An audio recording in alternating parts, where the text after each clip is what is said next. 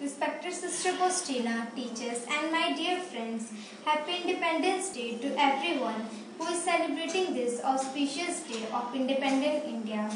I am thankful for having your attention. So with this, I would like to start my topic. One individual may die for an idea, but that idea will after his death incarnate thousands of lives.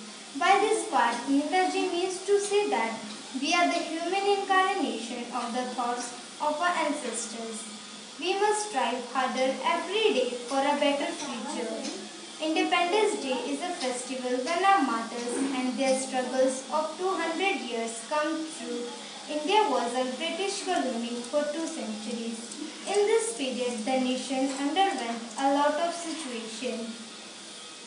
As we have come so far, we are taking the granted of this day by forgetting the true meaning of the day.